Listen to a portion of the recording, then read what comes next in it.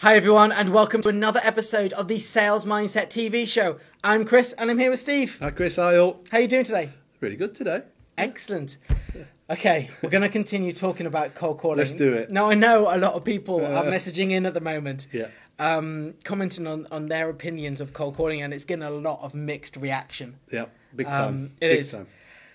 But let's talk about cold calling in general. When people are on board with cold calling and they're going forwards and they're doing it, or warm calling as you've called it yesterday. Thank you. Warm calling, sorry. Warm calling. When is the best time to warm call? When is it? Yeah, I mean, We got people doing it now. We need to tell them when the best time yeah, is. yeah. So if you've read the blog, which we put out a few days ago, there are some statistical references to Wednesday and Thursday, right? And Wednesday and Thursday between 4 and 5 p.m. and 11 and 12 p.m. It's like, wow.